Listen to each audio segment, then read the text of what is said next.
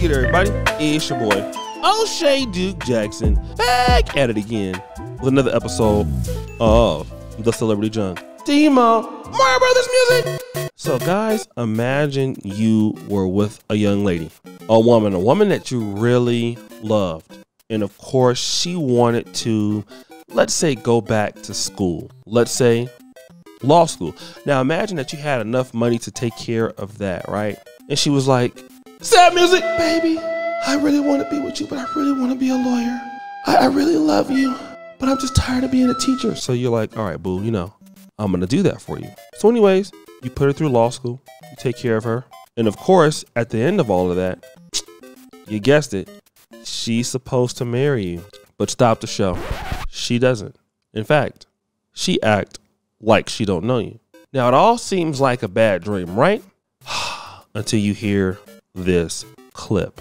On 19th of January 2023, court ordered fortunate Charikunda to pay her former fiancé Richard Tumene 10 million shillings as compensation for breach of a promise to marry him. The court also heard that Tumene, a teacher at Chiringa Primary School, financially supported Charikunda, including sponsoring her studies for a diploma in law at the Law Development Center, where he spent at least 9 million shillings. Now, whereas he appreciates the court ruling, he believes the 10 million shillings is less than what he expected. It's almost the same money I spent on the girl. 10 million is not enough. For me, I expected at least 15 millions. Because I spent on her 9 millions, then damages, the 1 million that court awarded for damages, plus the costs, is not enough to me. At least 15 millions. Tumene explains that he did not rush into a marriage relationship with Charikunda when they started seeing each other in 2015 to allow his then fiancée to continue with her studies, since teaching was not her dream then. He says she requested him to financially support her in pursuing a diploma course because she did have the required money. Tumene explains that he agreed to pay the tuition in the hope that they would later settle together as man and wife. 10th January, we entered into an agreement to marry, where we made an estimate budget of introduction ceremony. We are arranging for introduction ceremony at her parents' home. However, early last year, Charikunda broke the promise of marriage, insisting that she was unable to commit to a marriage after completing her diploma at the Law Development Center. She told me that she's saying I'm ready to marry her, but for her, she is unable and not ready to get married. I asked her, when shall you be ready? She said that to you, you are ready to marry me, but to me, I am not ready to be married to you. Therefore, better look for another one. Tumene says he was crushed by the betrayal and demanded for a refund for the money spent on her, which she declined, prompting him to go to court. Surely, I was psychologically anguished, but as a responsible man, I went slowly, and I also asked her that, please, it's okay. Love is a choice. I can't force you to be married to me if you really don't want.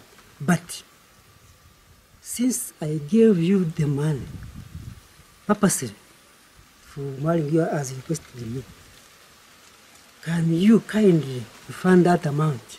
According to Tumene, he's still puzzled as to why he was turned down.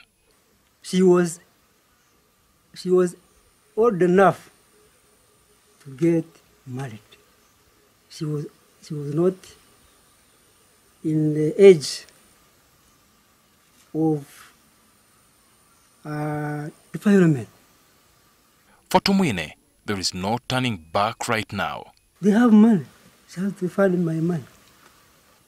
I'm not ready for negotiation with the parents because it's too late. And we talked about earlier when they are running the police, they couldn't adhere to what they were advised. So now I have to keep on what the court decided. We are still hoping to hear from Charikunda, who has so far remained elusive. However, Tumwine adds that what happened is now in the past and he's ready to move on and find new love. So guys, that happened in Uganda. That was Richard Tumwine, a 40-year-old man who paid for the tuition for his girlfriend, Fortunate Kayarakundu, to complete her studies at the Law Development Center. He's looking for 10 million shillings. That's roughly about $2,700 to $2,800. And you hear what he had to say. Well, she said she was going to marry me, and she doesn't want to marry me, and she's supposed to be with me. She doesn't want to be with me. So I want her to compensate me for the money. And okay, I could sort of understand that, but it seems like the brother is upset because she didn't want to marry him anymore. But see, what you don't understand is a lot of guys got to understand this. A lot of women who are not doing very well will put up with you. The question is, are they going to deal with you when they're not struggling? Like, it's just like church, Christians. People love the Lord when they struggling. When they doing good, they ain't got no time for church. And really the guy don't want to realize that, bruh, you got played. You gave her the money. Now she don't want to give it back because here's what you don't want to put up with, bruh.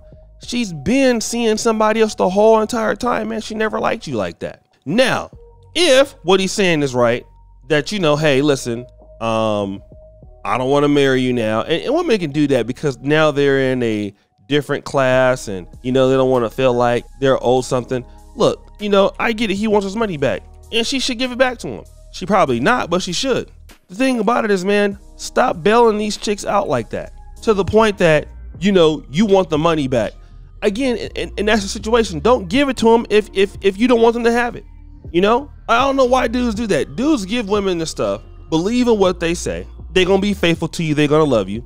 Then when they don't, then you get mad. Well, bro, you shouldn't have gave her the money in the first place. Maybe she should have married you in the first place. She don't want to marry you. She don't want to be with you.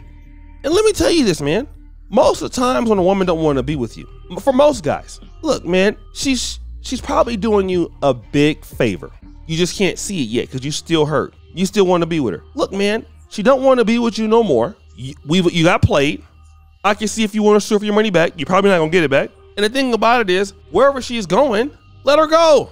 Most of these ladies that do men like this, listen, man, they're doing you a favor. Think about your ex. Stop the show. Think about your ex-girlfriends. How are they doing right now? The ones that did stuff like this. Are they really excelling in life? Is their life changed? Do they have any effect on how your life is going to be? Hell to the no. All right. Most of y'all see them like 5 years later. Ain't they struggling? Ain't they dusting it up? Ain't they weaving and sailing up?